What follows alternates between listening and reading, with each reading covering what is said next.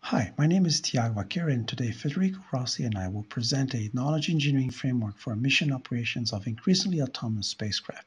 This work is part of a strategic research and technology development initiative at JPL. Future missions will have progressively advanced onboard autonomy capabilities, either to increase science return or simply achieve missions that cannot be operated through a traditional ground-in-the-loop operation cycle. We can see advanced autonomy capabilities already deployed in space exploration, for example, in the Mars rovers, Earth Observation 1, and on the Asteria CubeSat technology demonstration.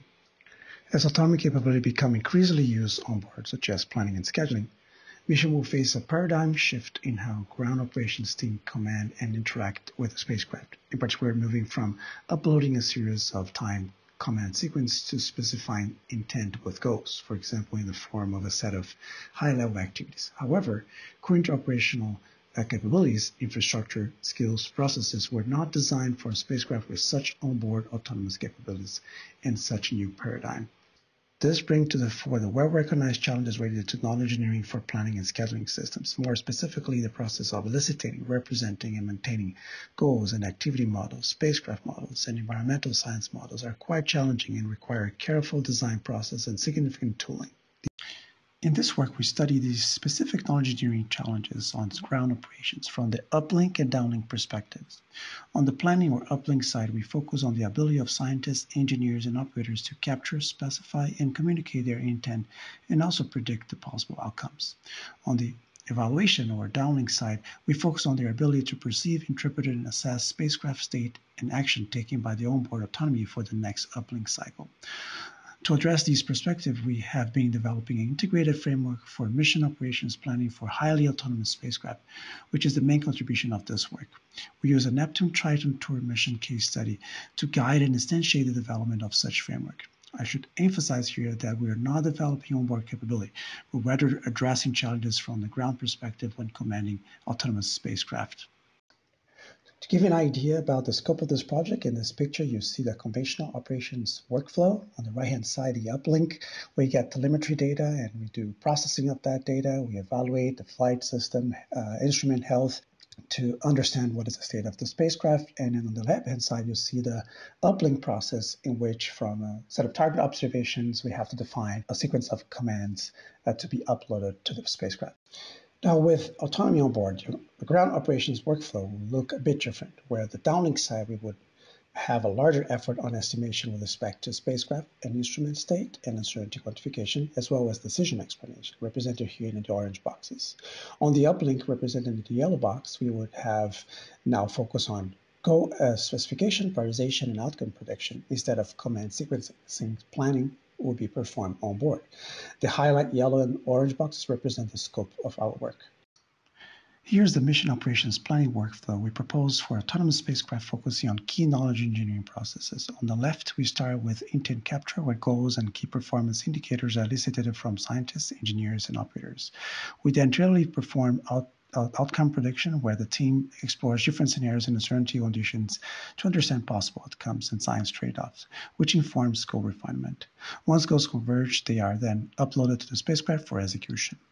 When data is downlink, what you see on the right, we go through performance evaluation, where the scientists and engineers analyze the data from the spacecraft to estimate the state through inference and evaluate the autonomy performance, comparing with the prediction data, which then informs intent and model update, where goals and models are refined according to the data from the spacecraft and performance analysis. In this project, we use a flight-proven planning system called MSEC as our main onboard planner. To support that envisioned workflow, we have been developing several tools and user interfaces both for the uplink and downlink processes, which we will describe in what follows. Let's zoom in the intent capture process. In our work, intent is captured and organized as science campaigns, that is, a coordinated set of observations that address a particular set of science objectives. We define a campaign as a set of goals, key performance indicators, and goals priorities. To capture science campaigns, we consider different perspectives, for example, scientists, engineers, and develop different tools to allow them to express their intent.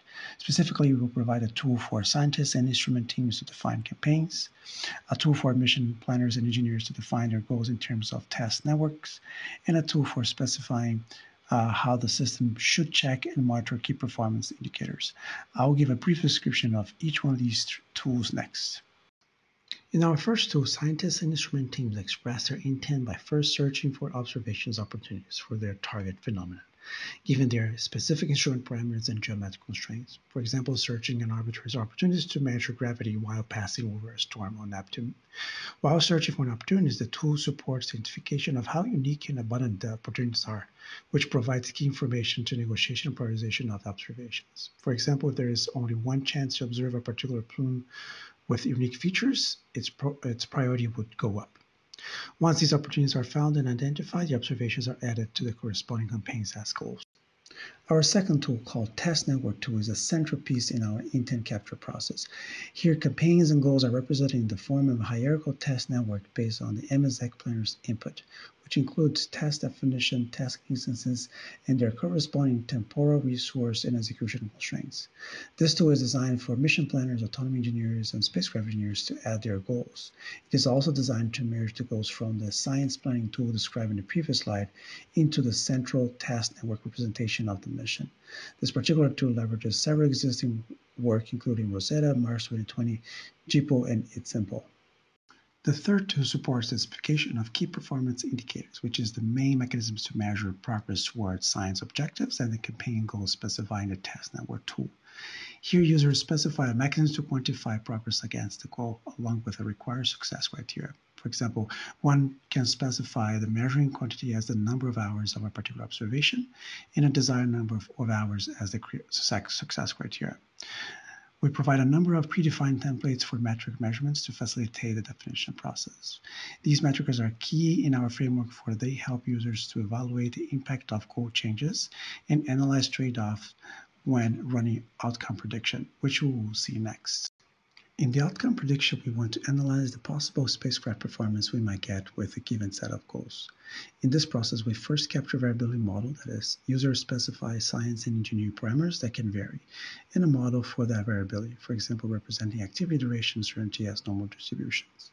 Once variability information is captured, we use a Monte Carlo simulation approach for exploring different scenarios and investigating possible outcomes within the domain of user-specified variability and the respective impact on mission progress based on key performance indicators. All the Monte Carlo simulation runs are stored in the database, and the results are then shown in a user interface for users to analyze the outcomes and impacts. In this tool, we can evaluate how likely the goals will be achieved, what is the impact on the mission, and how that translates to progress towards the goal campaigns and science objectives. On the left, we can see a summary of the distribution of goals achievements and outcomes. On the right, we see a summary of the possible schedules and resource profiles. This particular tool allows plan inspection and analysis by allowing diving into particular cases and support users to identify what should or could be modified to improve performance. Let's now switch gears to downlink. At some point, we hear back from the spacecraft, and we receive time series data, event records, or EVRs, which are printfs produced by the onboard flight software, and data products, for example, images. On the ground, our job is to rehydrate this data to address three key questions.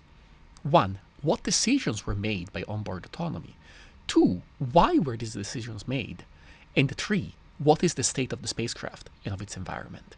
To do this, we created a recipe with 3 ingredients: the data from the spacecraft, the goals we sent up during uplink, and our knowledge of the spacecraft hardware and software in the form of models. We use these ingredients to reconstruct what happened and why through state estimation, and we display it to users to ensure they have a full understanding of the spacecraft state and its decisions. The key tool we use for this is state estimation, and our research is not in coming up with new algorithms for state estimation, but rather how to use existing ones and incorporate them in a downlink workflow. We use 2 classes of models and algorithms. For complex continuous variables and highly nonlinear models, we use factor graphs. We represent spacecraft states across time as nodes in a graph, and edges represent how states are related to each other. And we use nonlinear optimization to find the set of states that overall are the most likely ones for the spacecraft based on the measurements we received and the models we have. Now, factor graphs are state-of-the-art in localization estimation in robotics, and a wealth of computational tools are available to solve them. And they're really easy to build. If you have individual models for pieces of your spacecraft, these are the factors, these are the edges. You just glue them together in code, and the numerical solver will exploit problem sparsity. Sometimes you have simpler problems where the states are all discrete, and for those we use hidden Markov models or HMMs.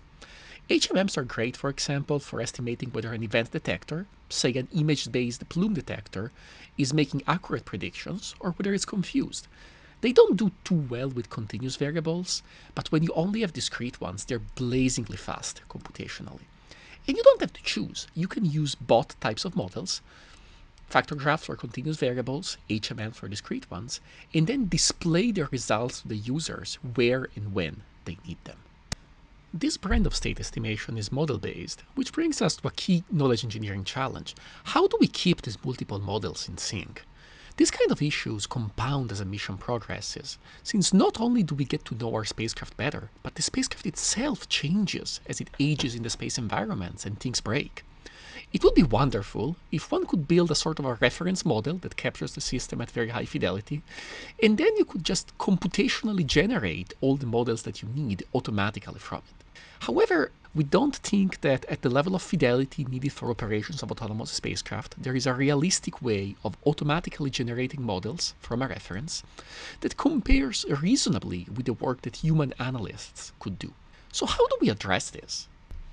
We think of this as a people and process problem, and we build a workflow that ensures that the models are updated in lockstep.